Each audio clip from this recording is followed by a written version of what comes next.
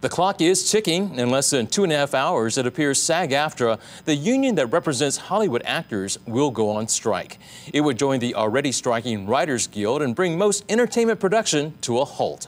SAG-Aftra's issues are similar to the Writers Guild: better benefits, the use of artificial intelligence, and a residual pay structure to reflect the growth of streaming videos. Actress Amy Hill told KITV4 things do not look good. Today, I got a call from Disney. I'm working on Lilo and Stitch, the live action, and heard that Disney is now planning to shut down in anticipation of a strike. They believe there's a 99% chance that strike will happen. And this is coming from Disney, who is at the table negotiating. So we'll find out tonight whether we are striking, but I'm pretty sure we are. But Disney has decided that they are going to shut down production. A federal mediator has been brought into the negotiations, but a strike still appears imminent.